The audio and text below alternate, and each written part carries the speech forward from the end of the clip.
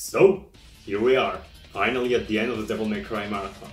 Quite ironic that we are finishing this with the game that introduced me to the series. Just like I said at the beginning of the marathon, my very first exposure to the series was Devil May Cry 4. For the longest time, the only things I could remember were two cool white-haired dudes, a demonic hand, and a frog. A gigantic frog. Little did I know it would take me about 7 years to finally experience the whole thing with the release of the special edition in 2015. But what makes it so special? You know, additional playable characters, costumes, better resolution, frame rate, and an additional difficulty mode, which is why it's the version I'm reviewing for this video. Just a side note, I always thought it was underwhelming that this game was digital only in the West. Just look at this cover, it looks so great. Also, did you know that in Japan the special edition came in a Pixabox? But let me tell you, that's a very expensive Pixabox. Without further ado, let's jump into Devil May Cry 4 and see if we can somehow top the masterpiece that is DMC3.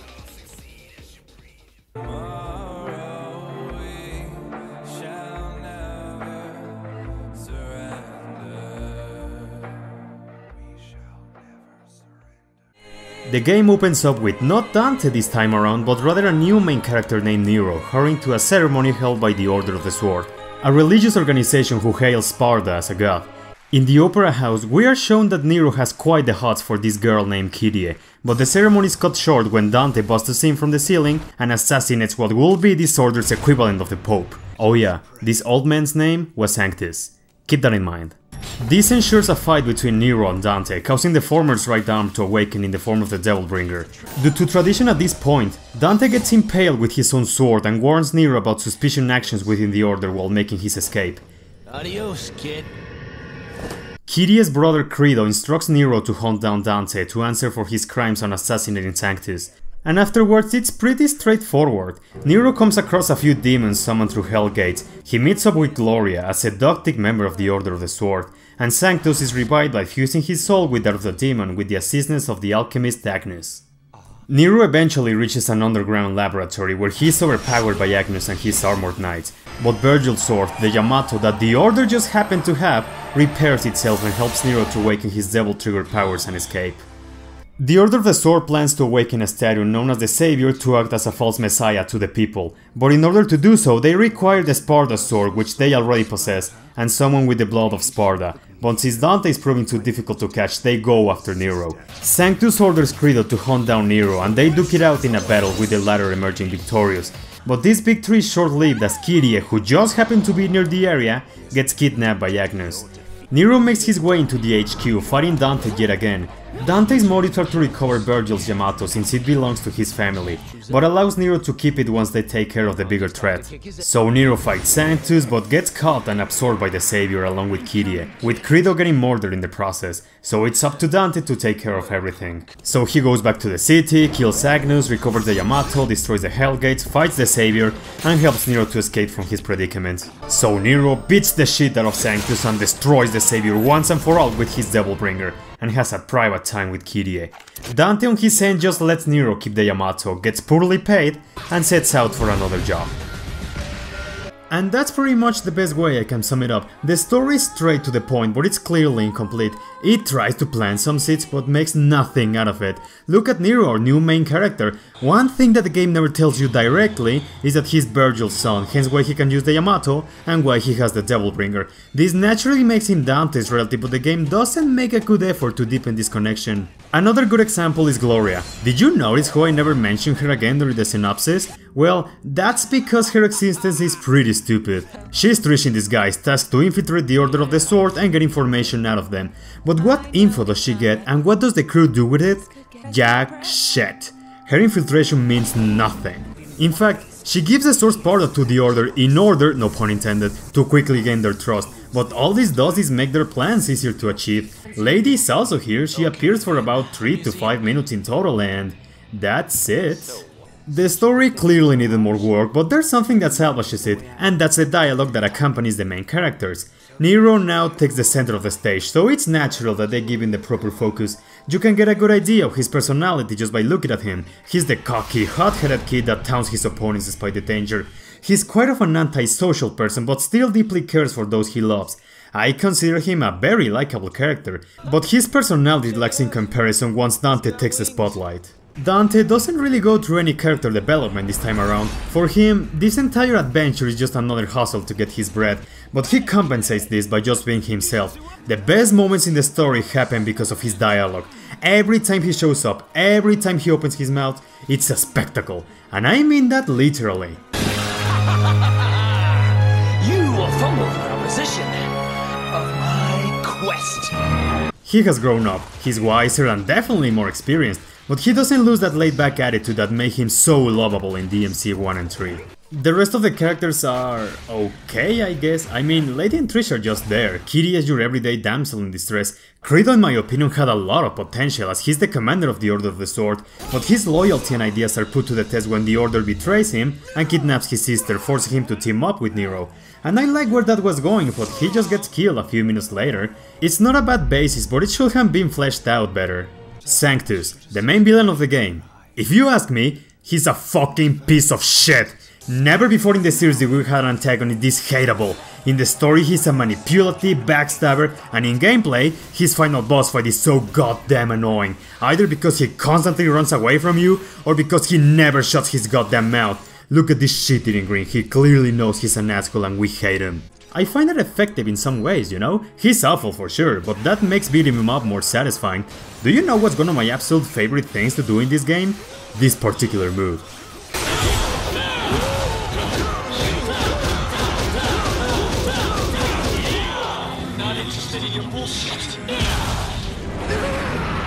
That just feels so good.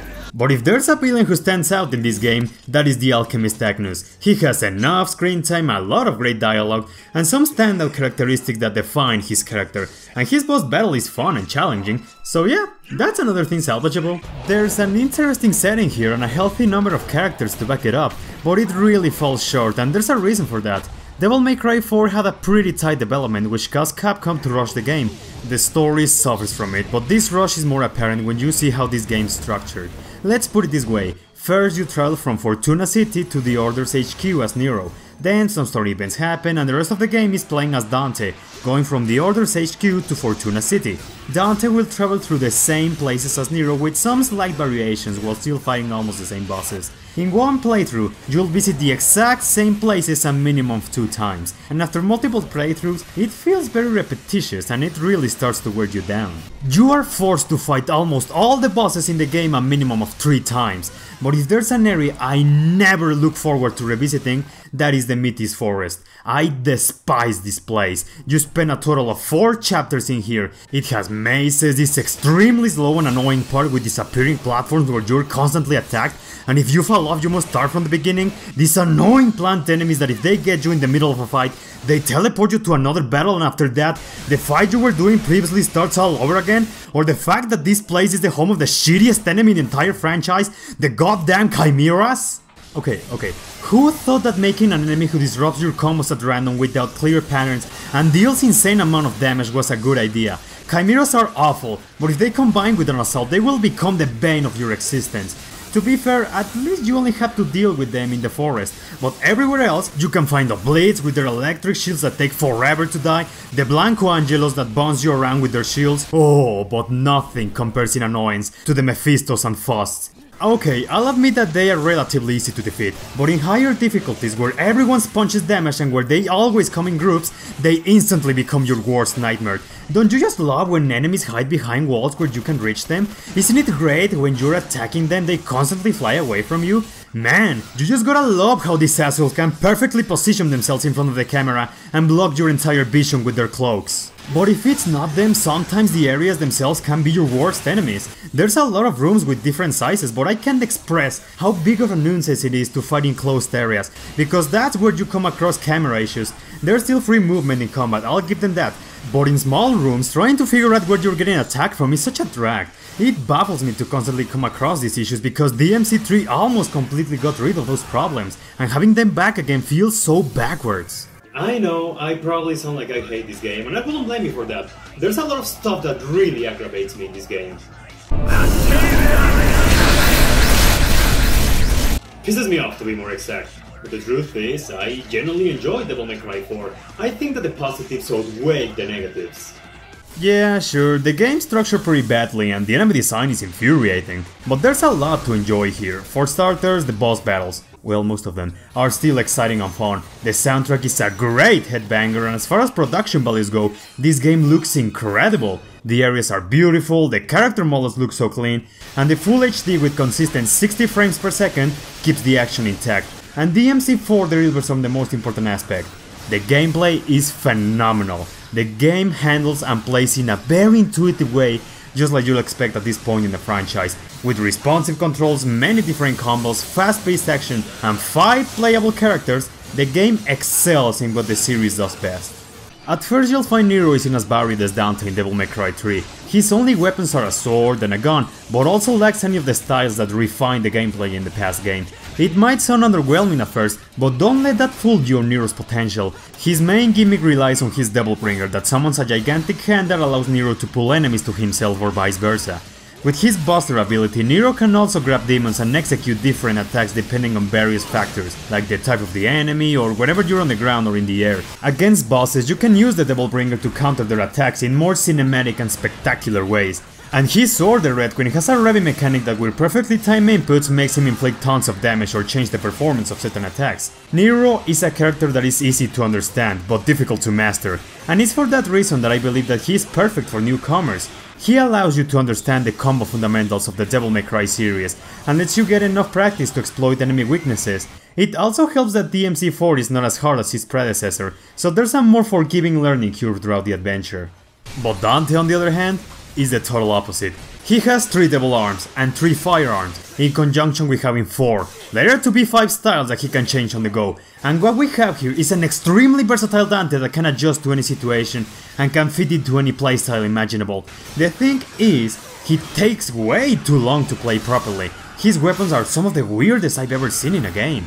The Devil Arm Lucifer that lifts explosive swords that you can reposition with Swordmaster, or the Briefcase Pandora that has 666 forms that fill a bar that can transform into a Mega Doomsday Machine with the Gunslinger style. Dante's options just seem limitless, and you can taste all of that by constantly changing styles. Sure, you can stick with your favorite one, and make no mistake, we will get your results, but mastering every single one of them brings the most versatile and brutal combat the series has seen by far. Unique to the special edition, there's 3 extra playable characters, but sadly all of them go through the exact same stages. The only real differences are some new introduction and ending cutscenes. Lady makes her playable debut here, taking the place of Nero on the campaign. Just like you'll expect from her, she relies heavily on her firearms. She comes along with dual handguns, a shotgun, and her Kalina that also works as her only available melee weapon.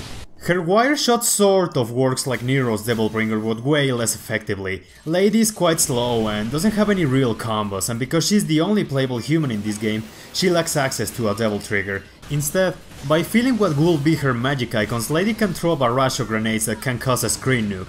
You might find that disappointing, but Lady has some of the greatest damage outputs in this game. Just look at all this damage done with a single special.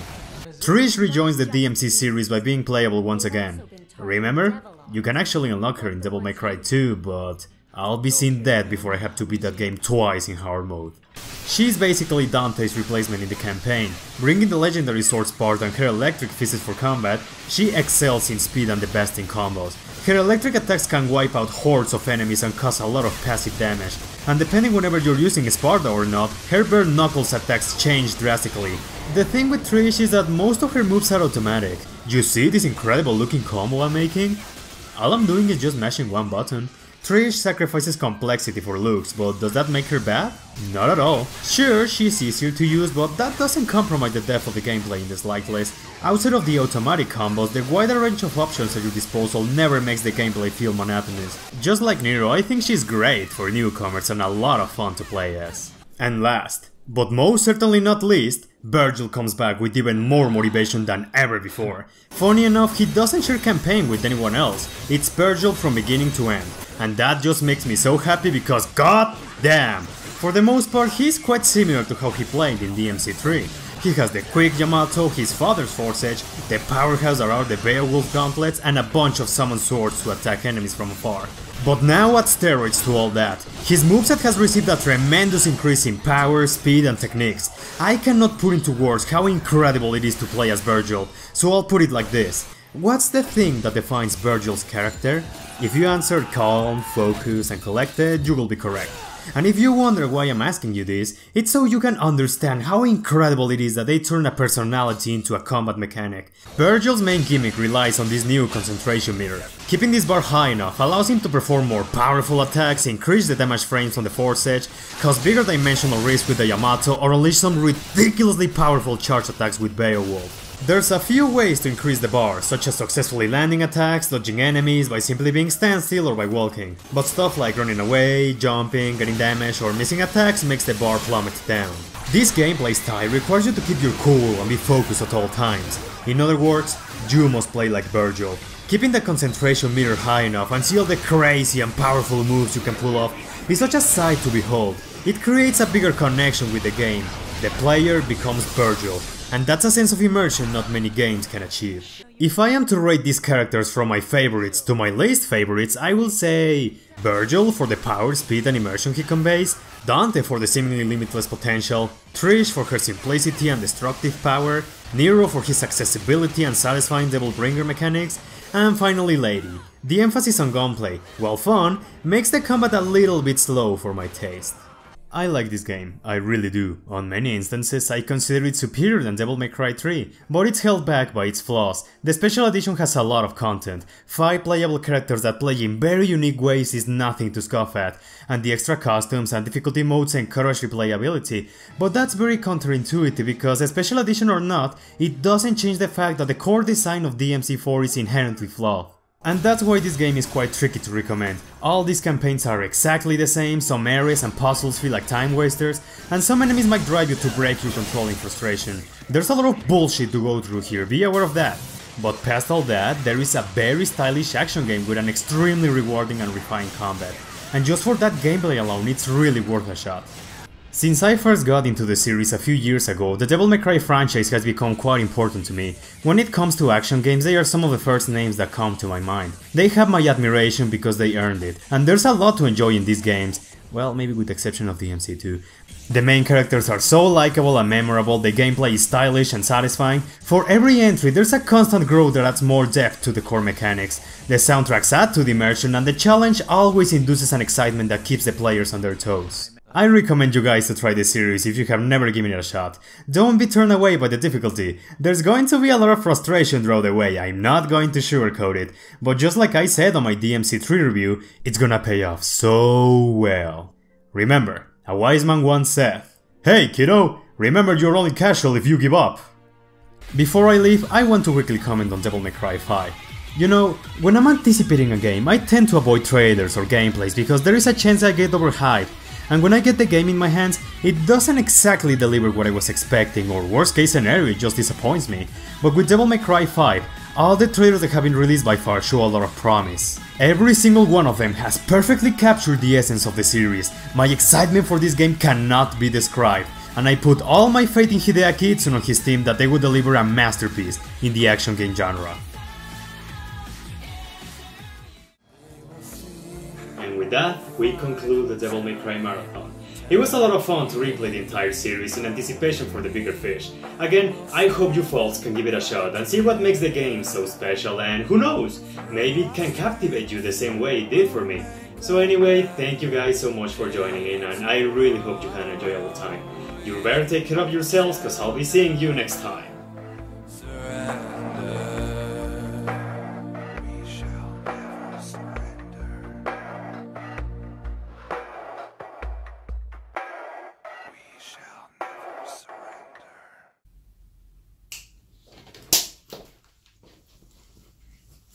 Ay, cabrón, me caigo.